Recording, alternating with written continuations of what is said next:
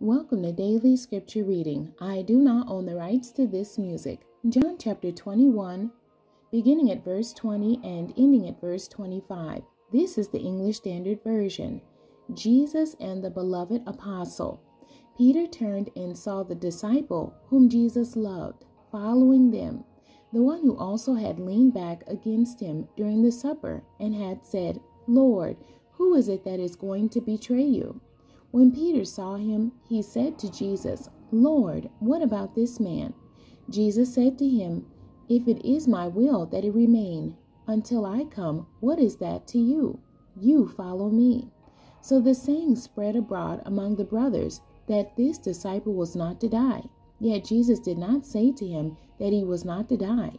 But if it is my will that he remain until I come, what is that to you? This is the disciple who is bearing witness about these things and who has written these things, and we know that his testimony is true. Now there are also many other things that Jesus did. Were every one of them to be written? I suppose that the world itself could not contain the books that would be written. The end. God bless you and thank you for joining me today.